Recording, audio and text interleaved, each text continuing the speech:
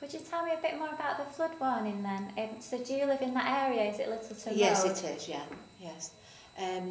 Well, they spent a lot of money on the floodgates, and I didn't really like what they did on Littleton Road as far as the hill that they put in, the man-made hill.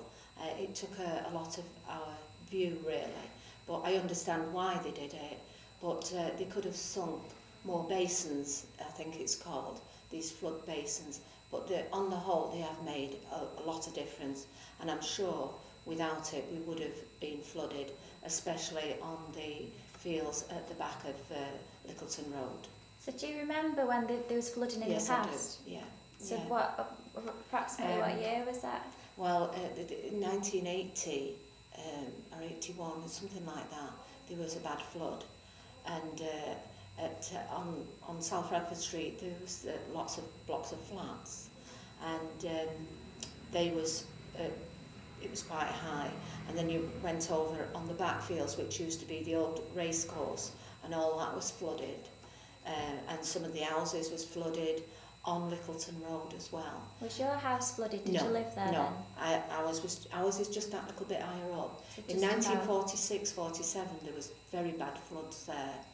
But our house then was all right as well. But a lot of the houses on Lower Kersal were flooded. So is that something that you worry about, that you're aware of, that it could happen again? Well, I've been informed that there will be a flood, but they say in about 100 years' time. I mean, I would feel for the other people, you know, I would be quite worried about other people. But for myself, it doesn't really. I think I worry more about this, what they do, insurance companies, this postcode lottery it's called, and because you live in a flood area, they automatically charge more for your property insurance. Now they shouldn't be doing that, because the environment and North West Water, you know, the utilities have spent billions of pounds on this project on Littleton Road.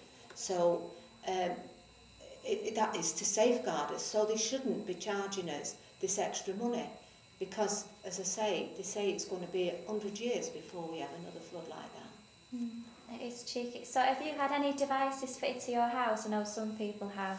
Or have you just signed up for it? I've signed up for it, and they gave me a pack which consisted of a camera, and there was a torch in it.